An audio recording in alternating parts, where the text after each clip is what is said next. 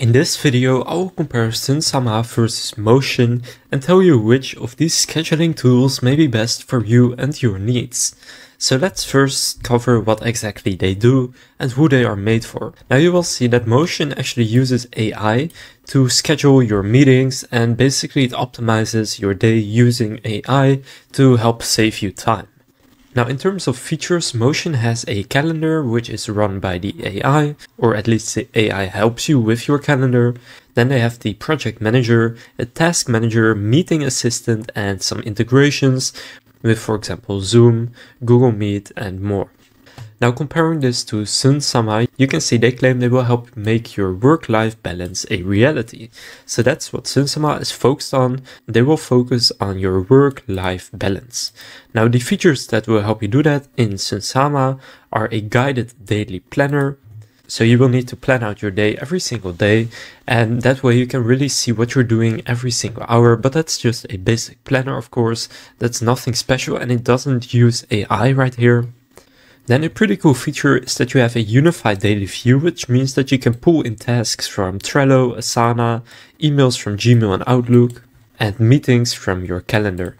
Then you can also set daily goals, so decide how long you want to work on each task and your workday at a reasonable time. Then they have the time box right here, so here you will have the tasks that you want to do today, and then you can simply drag them into your calendar, and then you have these boxes right here, and it does give a very nice overview of your day. But the main feature that I like most about Sunsama is that you can really easily integrate with Asana, ClickUp, GitHub, Jira, Linear, Monday, Notion, Todoist, Trello, and more. And for example, if you have a task in Asana, you can simply drag it into your Sunsama account, and that way it's very easy to integrate those. And you will also see the imported tasks stay in sync. So if you import a task from GitHub and the person that assigned it to you on GitHub changes, for example, the due date, then it will also update in Sunsama, which is of course very important. So basically Sunsama is more aimed at individuals that want to really clearly have their calendar, set goals, and have tasks set up and really easily import tasks into their calendar so that they can create work blocks. In this block I'm going to do this task, in this block I'm going to do that task, etc. Now, as I said, Sunsama is really aimed at individuals. You can see in their pricing they have a 14-day free trial, and then they have a yearly subscription at $16 per month.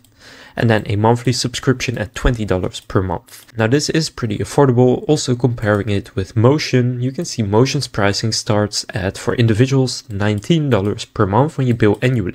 Now if you bill monthly, it's actually $34 per month. So that's a pretty huge difference. So I would honestly, if you want to use Motion, bill annually because you will save nearly half of your money. Now the task here is for individuals. I would not use Motion for individuals. Personally, I would only use Motion if you're working in teams, because then you will also get the most out of the AI that will see the best available places for every single meeting, for everybody that will be in that meeting.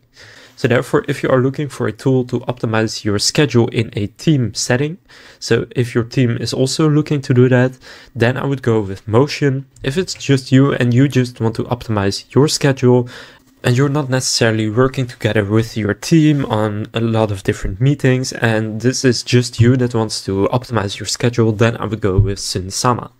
Now they are both great tools, but again, they do cater to pretty different needs, and now you know that. So that concludes this comparison of Sunsama versus Motion. If this comparison was helpful, please consider leaving a like and subscribing to my channel. With that being said, I will see you in the next video.